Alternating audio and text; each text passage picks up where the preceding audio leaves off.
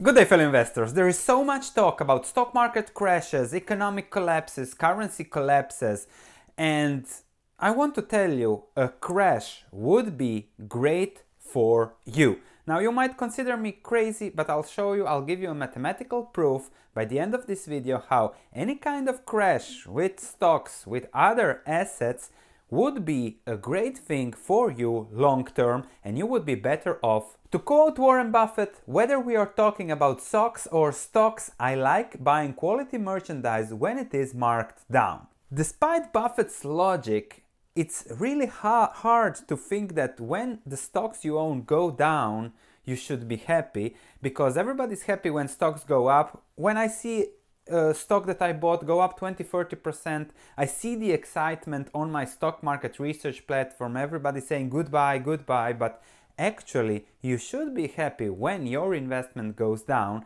and I'll show you why in this video. Let's start. Let's take a simple example of the S&P 500. To make things easier, let's assume you only own one stock of the S&P 500, and your portfolio is $2,849.21, which was where the S&P 500 was when I was writing this article. That's all we have, one stock of the S&P 500. The dividend yield of the S&P 500 is 1.94%, and the trailing dividend in points, if you compare it, is 55.23 S&P 500 points.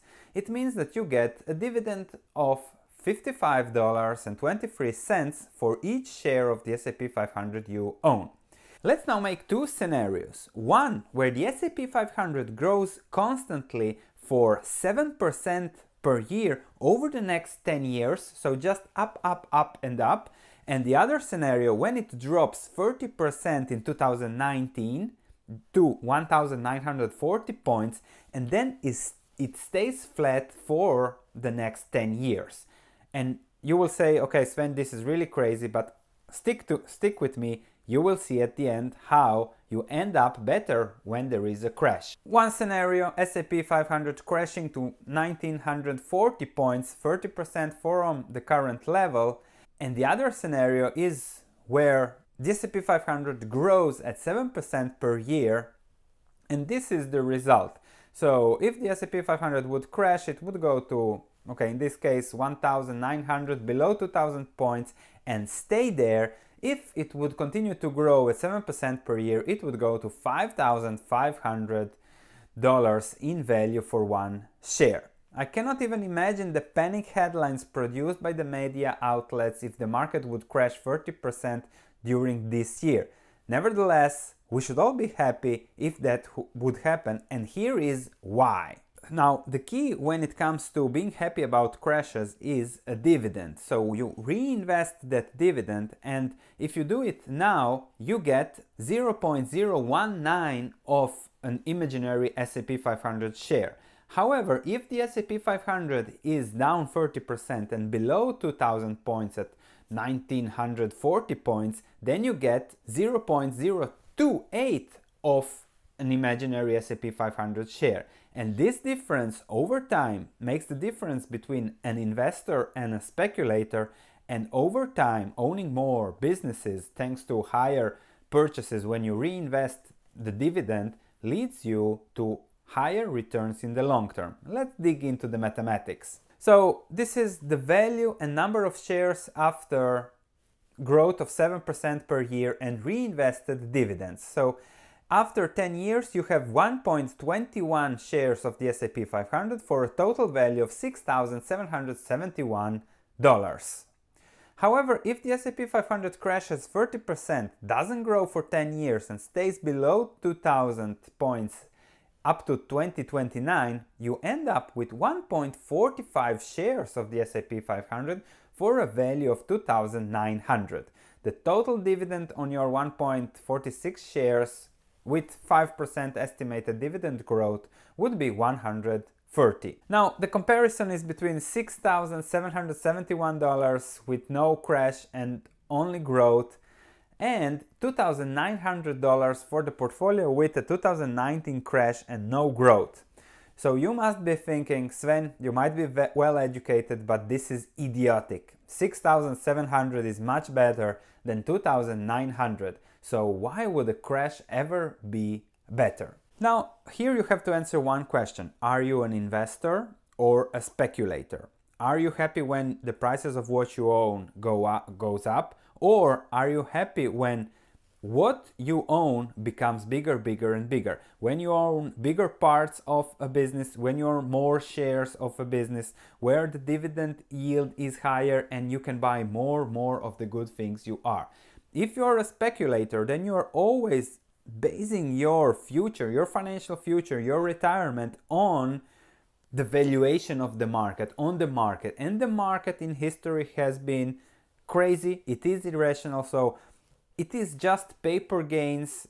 You have to sell now to get those gains, but you're always thinking, if I sell now it can go higher. So you are not really an investor, you're a speculator. I cannot help speculators on this channel, so if you feel like an investor, if you are like Buffett that likes owning businesses, then stick around and please also subscribe.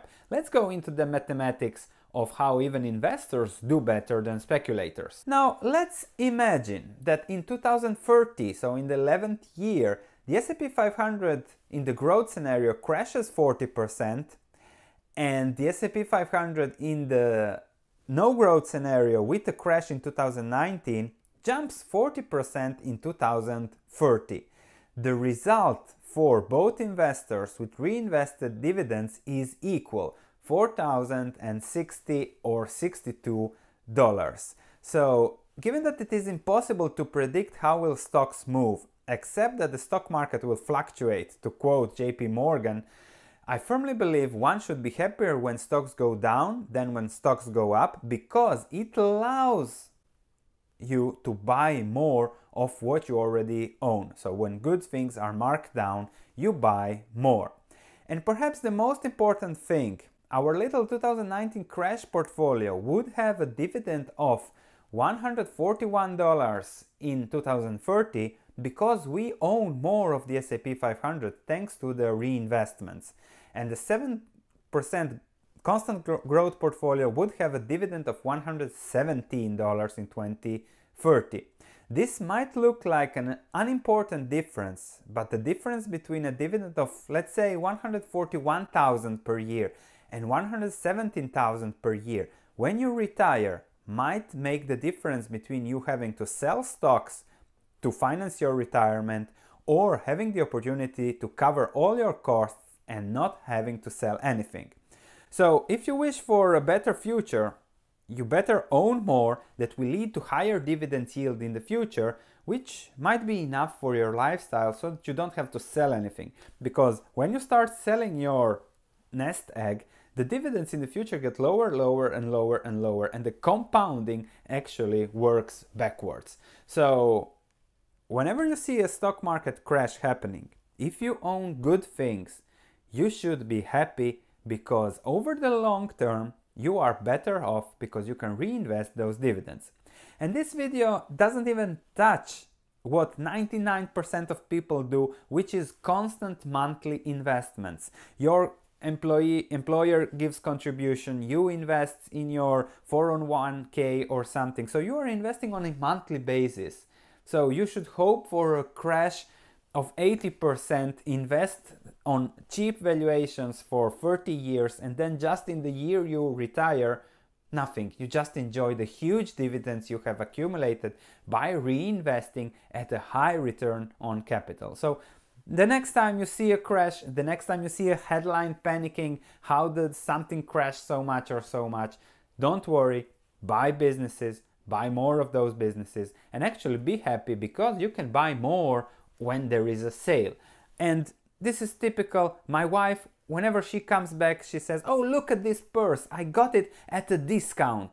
And why aren't we investors also so excited when we come home or when we are home? Oh, look, I can buy this stock at a discount. Yeah, I can reinvest my dividend at a discount. So perhaps it's hard to grasp at the beginning, but if you focus yourself on becoming a value investor, you will see how you will become excited when stocks drop instead of when stocks go up. Looking forward to your comments. Please subscribe if you like this month's mindset, and I'll see you in the next video.